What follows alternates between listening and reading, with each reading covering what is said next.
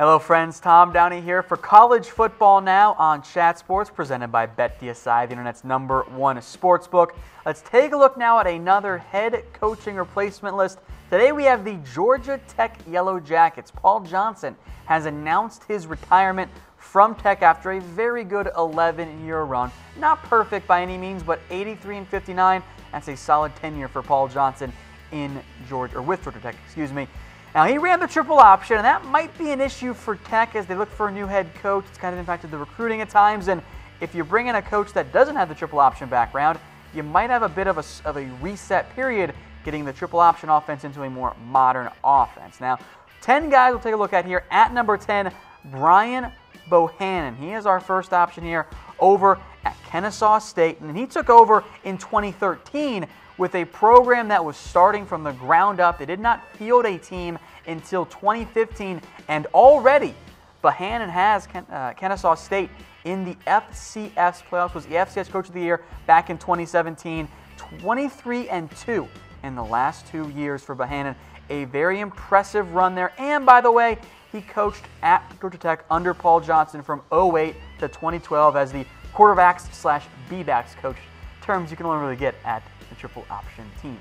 All right, number 9 here is Brent Key. He also has ties to the Tech program, played there, and was a GA at Georgia Tech. Only 40, has been a 3-time Broyles Award nominee, and oh, by the way, was once the former coach in waiting at UCF before the George O'Leary tenure kind of fell apart a little bit, and Key was also a victim of that one. Currently the O-line coach at Alabama, a job held, for example, in the past by guys like Mario Cristobal. So I don't think he's necessarily a top-tier target for Tech, but he is a potential dark horse to monitor for. All right, folks, today's show was brought to you by BetDSI, the internet's #1 sportsbook. Head over to chatsports.com/bet and use promo code LIVE120 for a 120% deposit bonus. Put down $50, they're going to give you an extra $60 to bet with.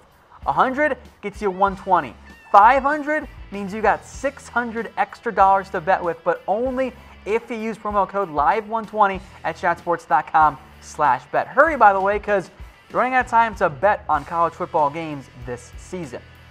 All right, number 8, Bill Clark, one of my favorite coaches out there. If you can take UAB, who was defunct, and get them to back-to-back bowl games and go 7-8 in the last 2 years, you're a winner in my book. So I love, or 17-8, forgot a key 10 wins there. Bill Clark has done a fantastic job at UAB. Doesn't get the national praise he deserves, has a lot of ties to the state of Alabama, more so than Georgia, but I think he makes sense at the Tech when to go get a group of 5 coach and want to move away from the triple option offense. Number 7 is Geoff Collins, another guy with Georgia Tech ties. Now, I don't necessarily love this one because 15-10 at 2 years in Temple, and then you make the leapfrog up to the Power 5. I'm not necessarily in love with it. I think Tech can do better, but the ties in a GA at Tech, a couple years ago, I think makes enough sense to put him on the list here. I would, though, rather be underwhelmed by this hire. Number 6, Neil Brown, another very popular group of 5 coach. Now, his background, more of an air raid style, is much different than what Tech has run, although the offense for Troy has not really been a true air raid offense, and they beat LSU by just out-physicaling them as well. But he's done a great job at Troy, 30-8 in the last 3 years. There is plenty of interest in Brown. I wouldn't be that surprised if Tech also made a call. Number 5 is Scott Satterfield, the App State head coach. Now, he is drawing interest elsewhere, and he might just end up getting the Louisville Cardinals job after Louisville swung and missed on Jeff Brom. But if Satterfield does not end up at Louisville, maybe another ACC program in Tech, not that far away from his current job at App State, also makes some sense. We'll stick in-state now here for number 4. How about Mel Tucker? And he's a Georgia defensive coordinator, so clearly knows the area, knows how to recruit the state and the states nearby as well. Experience in the NFL as a DC and very briefly as an interim head coach, and he was the runner-up for the Tennessee Volunteers head coaching job, although I guess that makes him the 3rd runner-up since Greg Schiano also briefly had the job. So I think Tucker makes sense if Tech can go poach a defensive coordinator from a rival team. Kind of counts as a double win from that perspective. Number 3 now, the guy I consider the best and obvious option if Tech wants to keep the triple option offense. Jeff Monken over at Army. For starters, he coached under Paul Johnson at Tech and at Navy, and yeah, has a barely above 500 mark overall at Army, but 37-10 in the last 3 years is nothing to be ashamed of at Army. In fact, that's actually pretty damn impressive. So if you want to stick with the triple option, Jeff Monken is your guy.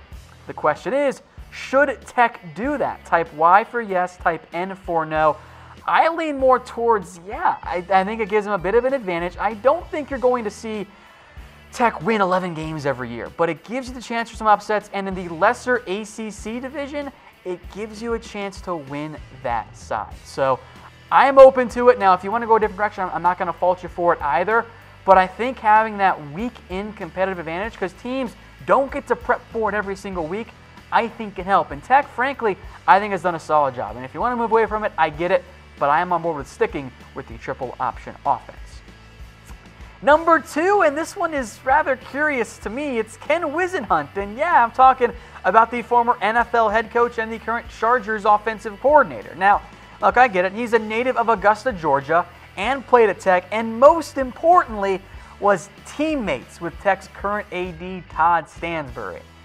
But with that said, he hasn't coached in college since 1996. And I know it's the NFL and it's not the same as college, but his head coaching track record wasn't really all that impressive either. So if I'm Georgia Tech, I get the connections, I get that your AD is friends with him.